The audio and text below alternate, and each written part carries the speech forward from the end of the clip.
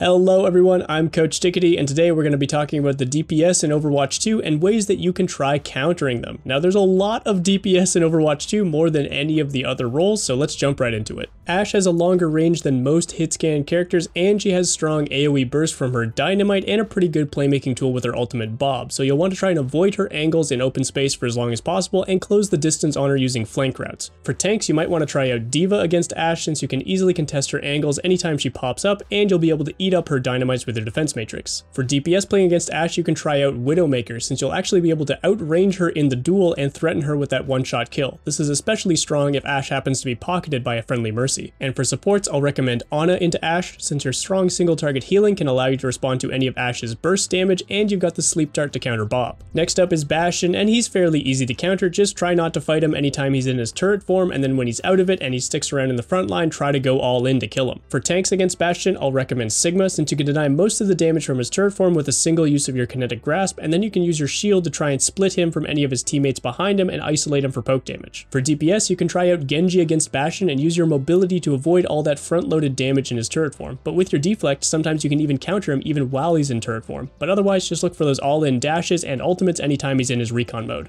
And for supports, I'll recommend Baptiste here. You should have no problem surviving Bastion's damage with your strong AoE healing and your immortality field, and if he sticks around in the front line, you can actually punish him with an aggressive amplification matrix. Cassidy has been nerfed recently, but he's still a pretty strong DPS pick. You'll want to watch out for his 2-shot burst combo and any quick flanks he'll be looking for to land that magnetic grenade. For tanks, I'll recommend Reinhardt. Since Cassidy usually likes to be near the front line, you can easily pressure him out using your hammer swings and your shield to deny his damage. Just keep in mind that your shield won't block all of his ultimate if there's multiple targets standing behind your shield, so try to get back to that natural cover. For DPS, I'll recommend Ashe, not only because you can outrange Cassidy in the duel, but also because you can provide more team-wide pressure with your dynamites as well as with Bob, your ultimate. And for supports, we'll pick up Moira here because it's very easy to survive Cassidy's pressure. Even if you get stuck by the magnetic grenade, you've got your fade to keep yourself alive. Your close range healing should be more than enough to deal with any of Cassidy's damage output, and anytime he goes for those short flanks, you can throw a damage orb his way to make him back up. Now before we get any further guys, don't forget to like the video if you like this type of content, subscribe to the channel if you want to see more of it, and let us know down in the comments who's your go-to DPS pick this season. And if you're looking for more educational content, you're looking for more ways to improve your gameplay, then you should head over to GameLeap.com. Over on our website, you'll find hundreds of guides made by our top level coaches, and there's more being added every single week. So don't miss out, go check out the website. You'll find in-depth hero courses and detailed guides about anything you want to know about the game. So just check out the link below this video or head over to GameLeap.com and get your membership started today. Alright, next up is Echo. You'll want to make sure you're choosing positions that can easily avoid her spam damage and still be able to react to anytime she flies up aggressively. But whenever she doesn't have that fly available, you'll want to punish her quickly anytime she's grounded. For tanks, you might want to try out Zarya. D.Va seems like the easy answer here because you can keep up with her in the air, but Zarya responds to Echo really well thanks to your bubbles absorbing sticky bombs and your range being effectively the same range as Echo's focusing beam, so you can shoot back at her anytime she goes all in. Also, Zarya's not the best target for Echo's ultimate duplicate since you start at 0 energy and you need a good amount of damage before you can build that Graviton Surge. For DPS, try out Soldier 76 into Echo so you can poke her out with your hit scan range and use your self-heal and mobility to survive any of her poke damage. Your goal isn't always to kill the Echo, but you want to stop her from going all in whenever she wants to, so even if you can just drop her to around half HP, that'll get the job done. The exception being when you have Tac Visor available. If you catch her using flight in open space, you can almost always finish the kill with this ultimate. And for the support line, you can try out Baptiste, who puts out a very similar amount of damage compared to Soldier 76, so you'll be able to get that poke damage in. But Baptiste also has the regenerative burst that triggers at the same health percentage as Echo's focusing beam, so anytime she tries to go all in on a half HP target, you can quickly bring them back up to healthy numbers and make Echo do 0 damage. You'll want to watch out for Genjis trying to act like ninja assassins, getting on your backline and going for one-shot combos. To do this, you can try and poke them out and force their cooldowns defensively so that he can't find his dash combo, and you want to plan around his ultimate Dragon Blade as much as you can. For tanks, you can try out Winston since your unblockable damage makes it very easy to pressure Genji even with his deflect, and you can even chase him if he dashes away if the situation calls for it. And for his Dragon Blade, if you have Primal available, you can just knock him away from any of his targets, preventing the Genji from getting any kills. You might not find any kills yourself with the Primal, but I promise this trade is worth it. For DPS, you can try Torbjorn into Genji and let your turret mark any flank routes that Genji needs to approach you safely, and you've got your overload to keep you safe during his all-in, so you really shouldn't be afraid of him at all. Now, most supports will be pretty vulnerable to an assassin type DPS like Genji, but picking Lucio can keep yourself and your team safe at ranges by using speed and boops to keep Genji at bay. Also, your sound barrier is a great counter to his Dragon Blade. Against Hanzo, you of course need to watch out for any long range spam, since those arrows can just send you back to the spawn room out of nowhere, but you also don't want to underestimate his close range damage burst from his storm arrows. Picking up Doomfist in the tank line can allow you to catch Hanzo out with your mobility and even kill him if he's playing solo, which he often does at range. You can also use Power Block to counter any burst damage from his storm arrows and allow yourself to extend that fight any further. A lot of DPS have trouble dueling Hanzo because of the threat of his one-shot potential, even in close range. But Genji's deflect can threaten Hanzo with his own shots, allowing him to get the upper hand. And you should be able to find these duels whenever you want thanks to your mobility. For supports, you might want to try Kiriko into Hanzo, since you can use your mobility to threaten Hanzo anytime your DPS are getting aggressive. Maybe you can double up with them and find a 2v1. You can trade poke a little bit with Hanzo at range, just make sure you're not standing still and getting hit in the head, and your ultimate Kitsune Rush should make Hanzo very uncomfortable since he doesn't really have very strong mobility. Playing against Junkrat is all about avoiding all of his spam damage, usually by outranging him and playing in open space so you're not getting caught in a room full of grenades. But in addition to that, you also need to watch out for any assassination attempts with his one-shot combo and of course any traps lying around. Tanks can pick up Zarya here because all that spam damage makes for very easy charge, and your bubbles can also counter Riptire when used properly. For DPS, I'm sure you've heard this one before, but swapping onto Pharah against Junkrat basically makes you a better Junkrat, since you'll be able to shoot at him very easily and he'll have a lot of trouble shooting back at you up in the air. For supports, we'll recommend Baptiste, since your burst and AoE healing is great for surviving his spam damage, and your immortality field is a great reaction to his Riptire as long as you can heal back the damage it does after the fact. Against Mei, you want to make sure you're not taking too many long fights against her in close range, since the damage from her slowing beam will quickly add up.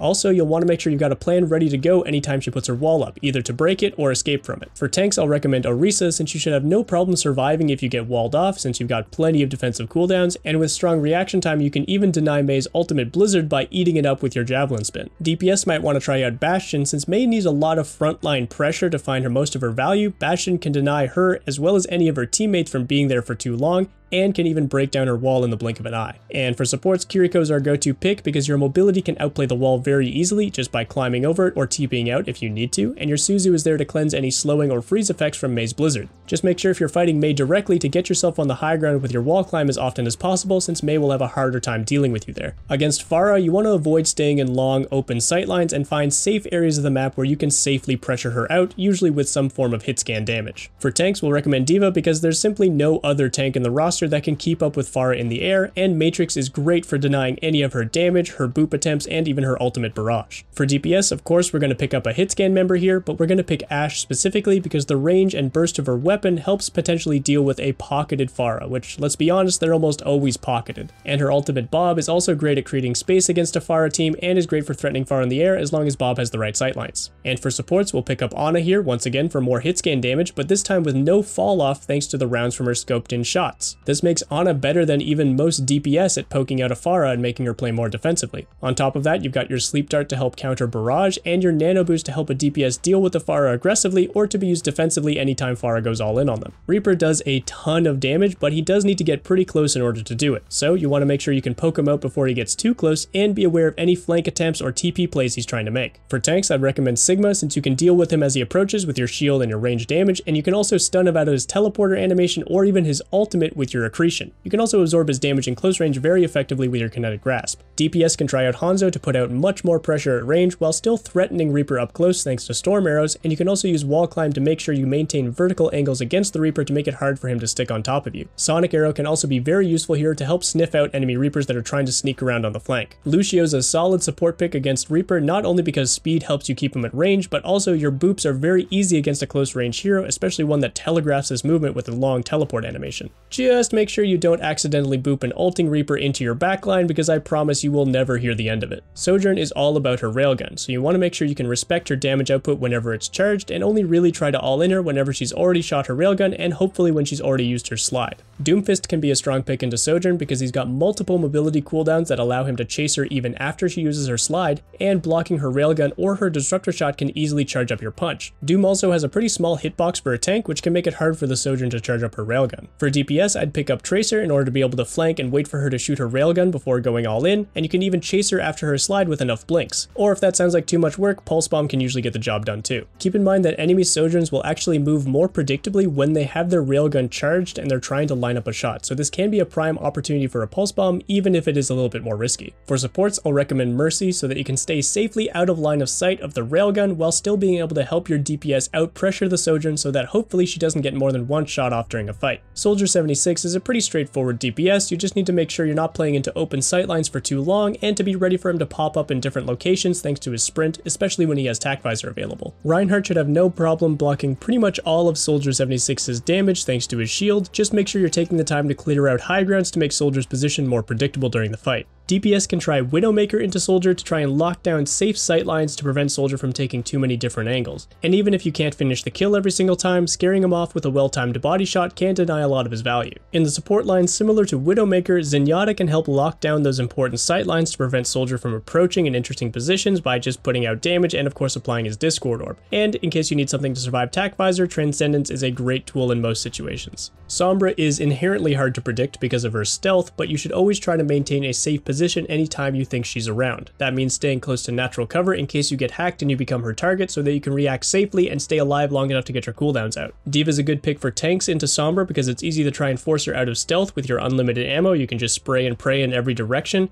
and you can usually survive being hacked yourself or easily react to allies being hacked thanks to your defense matrix. For DPS, I'd recommend Torbjorn because he's very individually safe. Again, he's very tanky, he's got overload to survive a lot of all-in attempts, and his turret can deny a lot of aggression from people like Sombra. Also, Molten Core can be used defensively after an enemy EMP to deny them from following up into that space. For supports, Brigitte is a very safe pick into Sombra. Just throw a repair pack on any allies that get hacked, and if you get hacked yourself, it doesn't stop your Inspire from activating, so you can usually keep yourself alive. Also, Rally can be used to shut down enemy EMPs, but you'll need to use it proactively. You can't use this on reaction like other defensive ultimates, you'll need to get that overhealth ticking before the EMP comes out. When playing against Symmetra, make sure you're watching out for any sneaky teleporter plays, those pesky turrets, and make sure you're not staying in close range for too long because her damage will be ramping up. For tanks, I'll recommend Wrecking Ball into Symmetra since it's very easy to displace her and prevent her from getting a lot of her damage off. Also, if her team is going for a TP play, that's a very easy pile driver engage that finds a ton of value. Even Symmetra's ultimate Photon Barrier doesn't really deny much of Wrecking Ball's kit. You can still place your mines on both sides or on one side to force them to the other side, and you can still roll through it and get all your collision damage off. For DPS, Junkrat does a great job of dealing with Symmetra because you'll simply be putting out more consistent pressure than her in the front line, and you've also got the mobility to escape her if she does get too charged up. You also have huge AoE damage potential on any teleporter plays, and your Riptire can even outplay the Photon Barrier if you're patient enough with it. For supports, we'll recommend Moira because it's usually pretty easy to out-heal a lot of Symmetra's damage into the front line, and you've got your Fade to reposition defensively if necessary. Keep in mind that both your Orbs and your Coalescence will both pass through Symmetra's barrier, so it should be no problem to find value with those during her ultimate. Torbjorn's not usually a character you need to counter, but he is usually one you need to deal with in some way. Try to break his turret and force him to use overload defensively by poking him out at range, and make sure you're not going all in on him unless you know he's truly isolated. For tanks, I think Sigma's a great pick because you should be able to pressure him out of the front line and his turret out from a safe distance while slowly approaching the rest of his team. You should have no problem blocking most of Torbjorn's damage with your shield and your kinetic grasp, and even when he's using his ultimate, you can block the projectiles of Molten Core with your shield or eat them up with your grasp. For DPS, Pharah is an obvious pick because it's very easy to outrange and outmaneuver the Torbjorn when he's locked on the ground by just flying above him. You can also usually find a safe angle to break his turret before the fight breaks out, and while he is tankier than other DPS, that won't mean much when you go in for your barrage. And for supports, we'll recommend Zenyatta because you actually can out-damage Torbjorn at range with your orbs and easily break turrets as well from safe angles, and your Discord will make him much squishier and a much more diveable target if you're playing with fast-paced DPS. And of course, it doesn't hurt to have his Transcendence available anytime he's going for his Molten Core. Tracer's a very difficult hero to directly counter in Overwatch because her mobility is simply so strong. In any case, make sure you're not getting isolated by an enemy Tracer since she's one of the best duelists in the entire game, and as much as possible try to scout her out and poke her out as she's approaching to force her to use multiple blinks just for her engage so she'll have less later on for the rest of the fight. Tanks might want to try Roadhog into Tracer, which doesn't sound very intuitive, but he's one of the few tanks that can actually deal with her thanks to the threat of his hook. Even if you can't finish the kill every time, you'll almost certainly force her to use Recall, which basically denies her a lot of value for the rest of the fight. For DPS, I'd recommend Ashe simply because your scoped in shots can one-shot headshot an enemy Tracer Tracer, which is very threatening for the Tracer player. Just make sure you're able to play strong enough positions so that you can see her coming and threaten that space before she's right on top of you. And for supports, we'll recommend Brigitte because you've got your shield to block Tracer's all-in attempts, you can even block Pulse Bomb with it, and your Whip Shot and Shield Bash can easily force out Tracer's cooldowns. Even if you only get a blink, it causes Tracer to find less aggressive value for the rest of the fight. Also, Rally makes both you and your team much harder for Tracer to kill. Widowmaker's another hero which can be pretty tricky to counter simply because her range is completely unmatched in the game, but you need to know where she is at all times and try your best to avoid her sightlines as often as possible. And when you do find yourself fighting a Widowmaker, make sure you're not re-peeking the same or similar angles too often because you'll likely be holding her crosshairs there trying to line up a headshot. For tanks, I'd recommend Winston. For the dive threat, you want to be able to get on top of Widowmaker and force her into more defensive angles as often as possible, but even if you can't jump on top of her directly, your bubble will block her line of sight better than any other tank in the game. For DPS, we can pick up Genji and use his mobility to approach Widowmaker safely on the flank and go all in anytime she finds herself alone, which is fairly often. And if she does catch you in her sights, you can go for the deflect play and maybe even land a headshot of your own. And for supports, I'll recommend Mercy again so you can stay safely out of line of sight of the Widowmaker while still finding full value as a support. You'll be able to help your DPS duel her, help keep your tanks alive and stuff like that. And if Widowmaker does find a lucky pick, you can hopefully go for the res and even up those numbers. And while I don't always recommend it, there are situations where if you pop Valkyrie, you can go aggressive on the Widowmaker yourself with the unlimited ammo on your pistol, as long as you've got some creative movement to avoid her shots. There are so many different DPS heroes in Overwatch 2, and for the most part, they all have their own very distinct playstyles that you should be learning and playing around. So I hope the advice in this video helps give you some good ideas about how you can counter these DPS in your game so that if there's a pop-off player on the enemy team, you might have some go-to answers to shut them down. Don't forget to go check out GameLeap.com. Over there, you can use our hundreds of guides made by top-level coaches to help you improve at any aspect of the game. So whether you're a beginner or you're trying to push to a new peak this season, you'll find something that can help you climb. So head on over to GameLeap.com and get your membership started today. That's going to be all from me today, everyone. Thank you so much for watching. I hope you enjoyed the video, and I'll see you guys in the next one.